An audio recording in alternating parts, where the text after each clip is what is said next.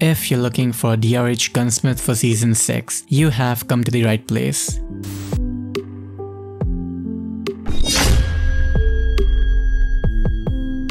DRH is an aggressive assault rifle, and we have 14 meters of effective range for 3-shot kills and then 26 meter range for 4-shot kills. I wouldn't suggest using the DRH after 26 meter, and for DRH Gunsmith, start with the 25 OTM mag. This is the best mag available now. For an aggressive build, use the light barrel. This is purely a mobility build, helpful for playing close quarters. For suppressed build, I have two options: either tactical suppressor if you don't need the range boost, otherwise the mono for boosting the range. Use tactical suppressor for playing aggressive while also having the benefit of sound suppression. Mono isn't that viable for playing aggressive, but it is good for boosting the mid-range and making the DRH more versatile. We have 17 meter 3-shot range with mono and 32 meter 4-shot for the effective range. Take your pick between them depending on what suits your playstyle. Talking of boosting range, use the Ranger barrel, and while you can use the granulated for better BSA, we can switch it out for something else like tactical suppressor for sound suppression or sleight of hand for faster reloads. Don't recommend any optics or recoil control attachments for it. And in muzzle attachments, apart from suppressors, only the flash guard is viable, which is our next build. Use this as an alternate build for playing aggressive. Finally, there is the ultimate range build with mono and Ranger barrel. Not recommending the marksman barrel as it has too many negatives, and our effective range is 19 meters and 37 meters respectively. This build was commonly used by pros in past when DRH was meta. You could make BSA builds too like this one,